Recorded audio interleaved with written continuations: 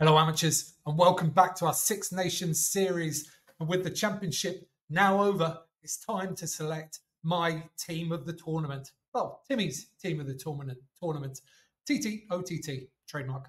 I've already done my top 10 tries, and there were some incredibly tough decisions in that one. Go and check out that video up there if you haven't seen it already. Now, into the TTOTT.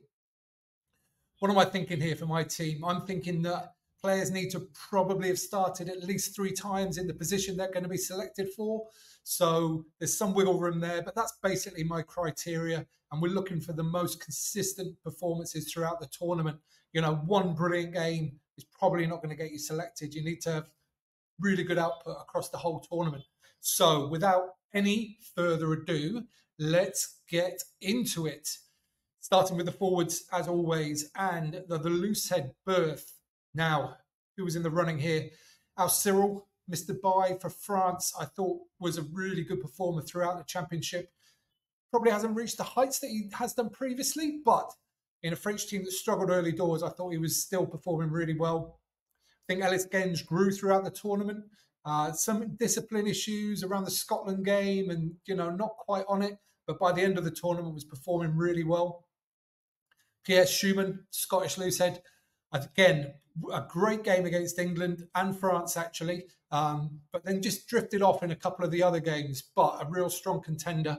However, my pick is going to be Irish loosehead Andrew Porter, who is continuing to battle perceptions in the scrum about his angle and his elbow, but I just thought his energy and his output throughout the tournament, his aggression, the amount of times he gets in the game with his carries and his tackles, and that wonderful bit of shithousery against Wales makes him my loosehead for this team.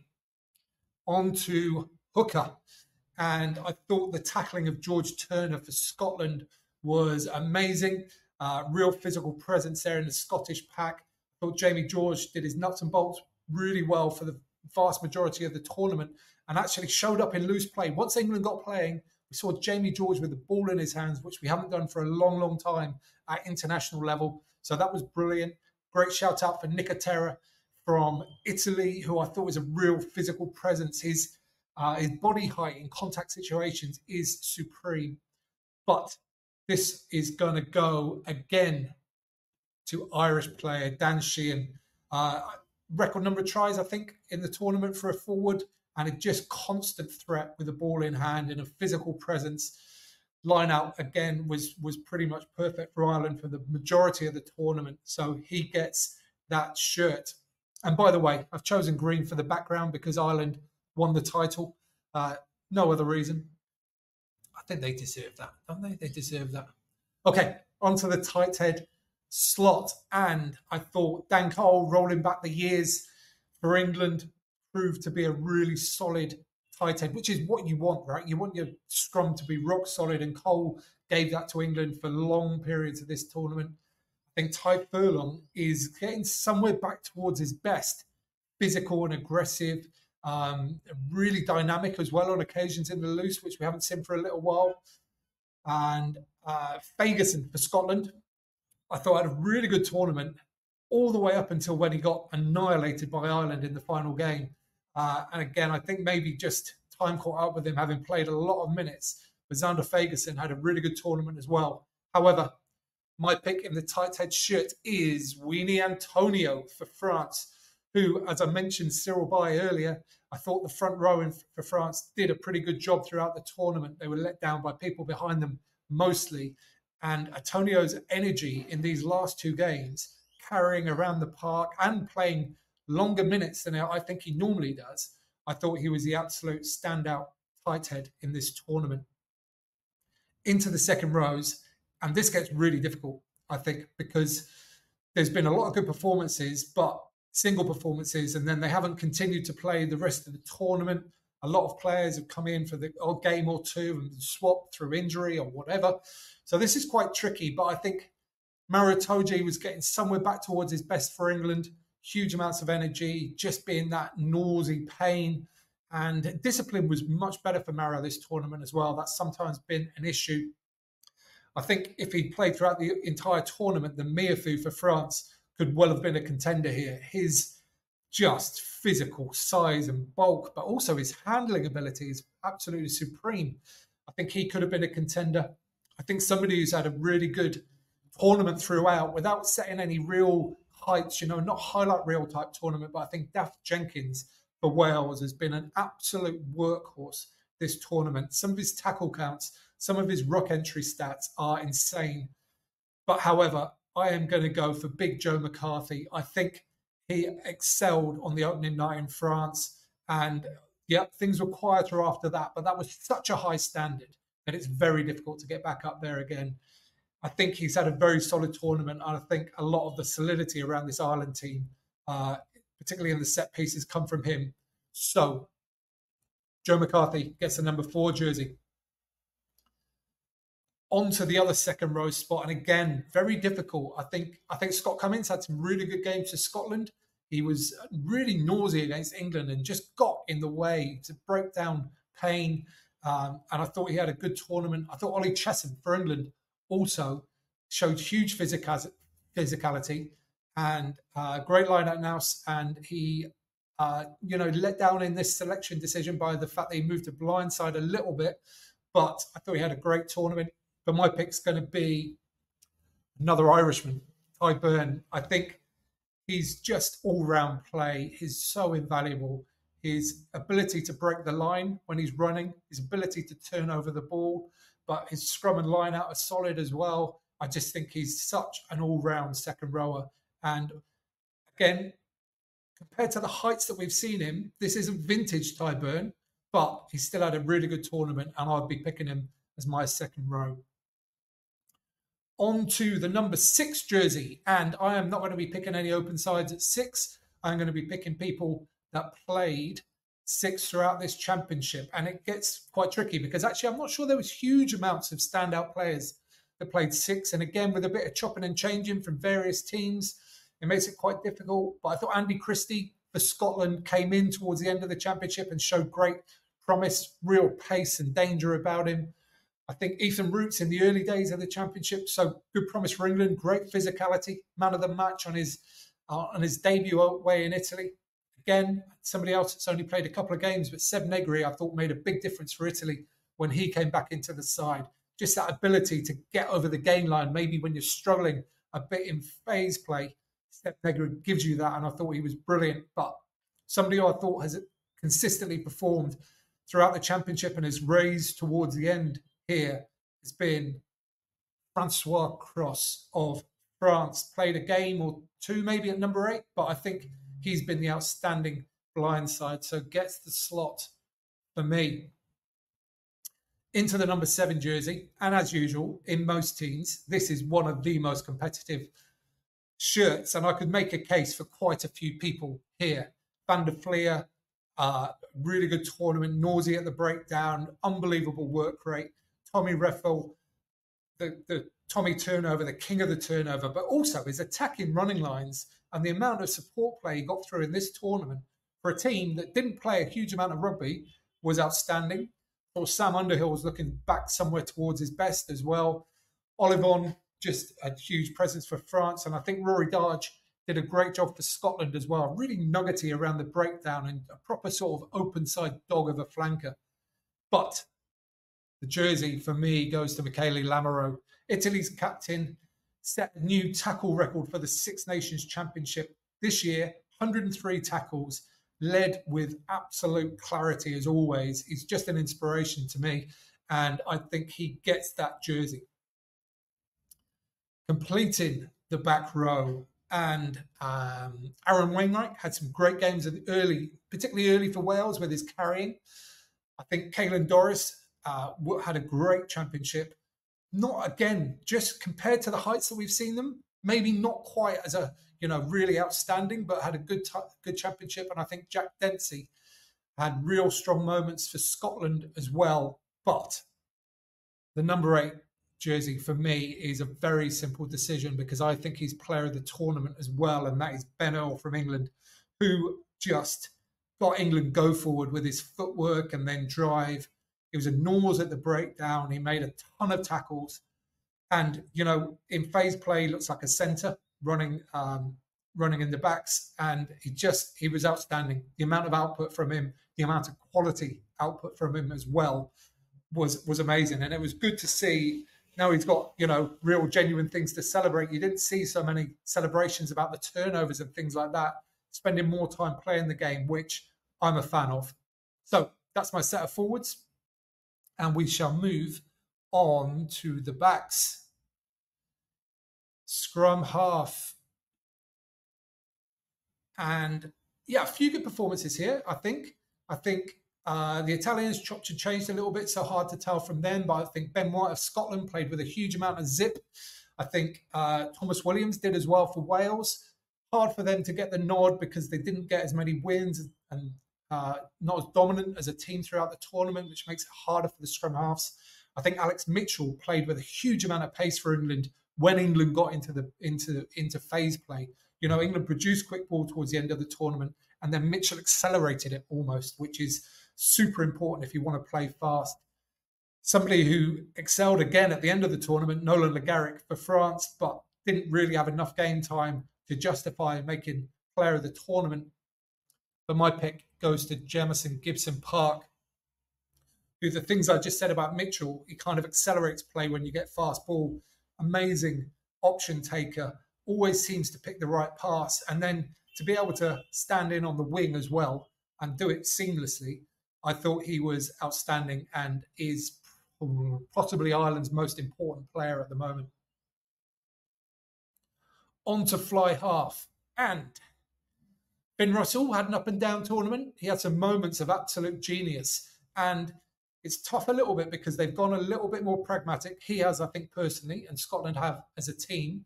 So you don't see as many daring moments from him. You don't see him trying crazy things quite as much. So maybe people are rating him on that. But I think a lot of his game management, particularly in the England game, has been really good.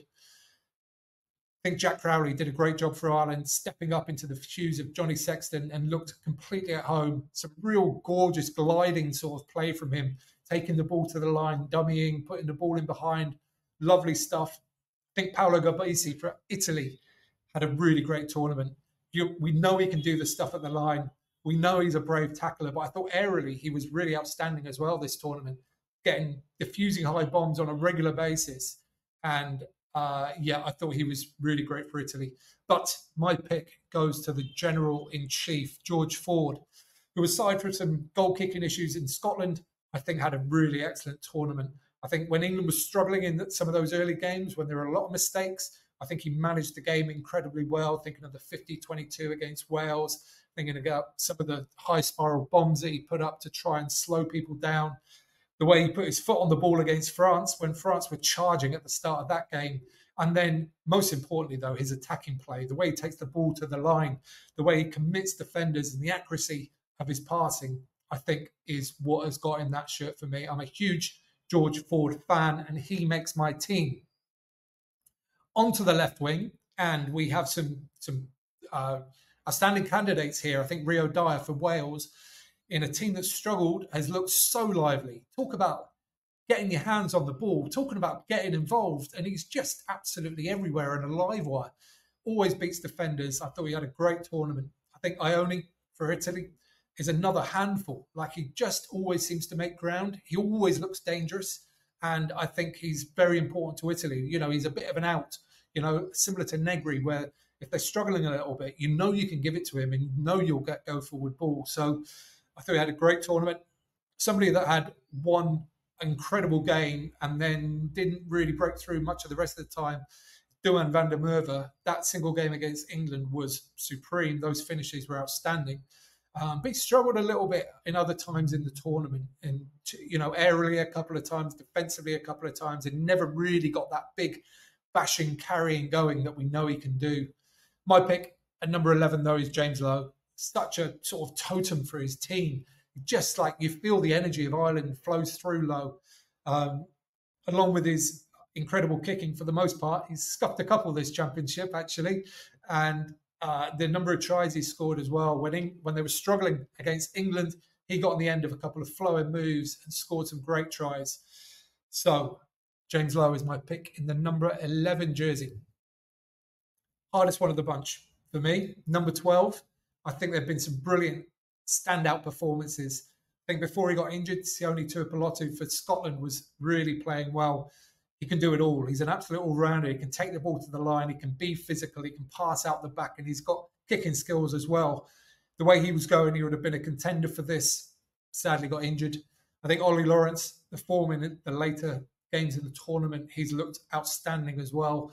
Just his appreciation of when to run, what holes to run at, his running lines, subtle but really effective, along with the power that he's got as well. It's not going to be him. It's going to be one of Menoncello or Bundy Aki, who I both think, well, they're both in running for the official player of the tournament, which makes this incredibly tough. Menoncello is an outstanding rugby player in every single facet of the game. His timing of the ball at the line, the accuracy of his passing, his physicality is absolutely something else for a man his size. He is such a bull. It is insane. But you've got a Bundy Aki against him who is playing the rugby of his life and does all those things as well. And it's a really tough decision. I think, no, it's basically a toss-up. But I just think being part of that winning team, having been playing, I don't know, it's really close. But I'm going to give it to Aki. I just think he deserves it a tiny bit more, but hugely tough on Tommaso Menoncello, who's had an outstanding tournament. Number 13, and again, some decent performances here. I think Henry Slade has been quietly very effective for England. I think Ficku's had the odd good performance and good moment, been a little inconsistent sometimes defensively. Hugh Jones, I think, was great when he had Tuipulotu alongside him. Went a little bit quiet later in the tournament. I think George North has had a very solid tournament throughout, just quietly effective. You know, some big moments actually against England, some huge carries. But this one goes down to, again, the Irish-Italian mix-up here with Ignacio Brex doing all the things that I've just described that Menoncello does. And, you know, a huge physical presence, but great hands, accuracy of pass, all the stuff. And he's also added kicking into his arsenal this season, as well as Italy become a little bit more pragmatic. Up against Robbie Henshaw, who I think was Ireland's best back for the first 3 games. He probably dropped off a little bit, coincidentally, when Gary Ringrose became available again. For me, it's Brex. I think he was outstanding in every game. And yeah, he makes that team of the tournament. If it was over the first 3 weeks of the tournament, it would have been closer. But I think Brex was consistent throughout and is an outstanding rugby player. Onto the right wing, and not a huge amount here for me. Not many people who played the whole tournament and just consistently put their hand up with outstanding performances. But I thought Tommy Freeman did great for England. I think his work off the ball for his try against France epitomised what he's all about.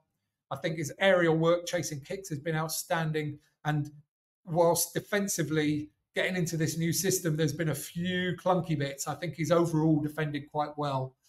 However, this goes to, just a generational talent for France in Damien Penaud, who, in a struggling French side, looked like one of the angriest men on the planet for various games, and just always seemed to find a way to get into the game. Just on the end of that Ramos speculative punt against England, he just carried and got France going forward. He scored one of the only tries against Ireland as well in that opening game. Outstanding player. I'd have him in my team every day of the week. Again, at 15, with players moving around, a few injuries, it's a little bit difficult to pick somebody that's been really outstanding. Also, not enough games, but he played well when he played. Kinghorn, I really love as a player, but Scotland didn't really play too much after he got back in the side, so we never saw the best of him. I think Winnett had a really commendable championship for Wales, but just faded away the last couple of games. He looked like that fearless confidence kind of just drifted away from him a little bit, which was tough.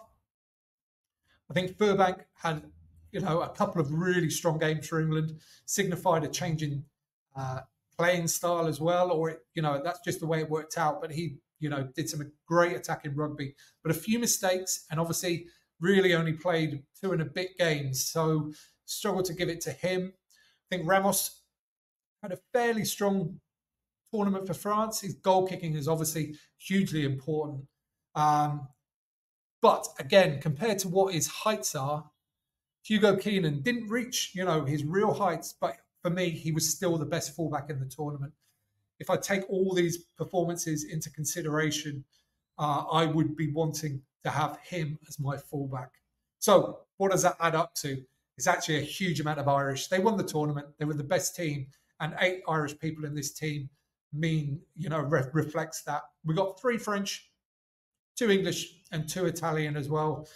Tough on Wales and Scotland. They had some good players, but they came up against, some of their better players came up against better players here as well. So very tough for those 2 nations. Anyway, for what it's worth, that's my Timmy's team of the tournament. But I'd love to hear what you think down below. Anybody that you think I've picked really shouldn't be anywhere near it. Anybody that I haven't picked, do you think should be a shoo-in? Let me know in the comments down below, and I'll join you there for a friendly conversation where we can discuss all things rugby. Give this video a thumbs up while you're down there if you don't mind. Helps other people find it, which is good for everybody. And you can subscribe there. You can watch that one next. And don't forget to get out and play.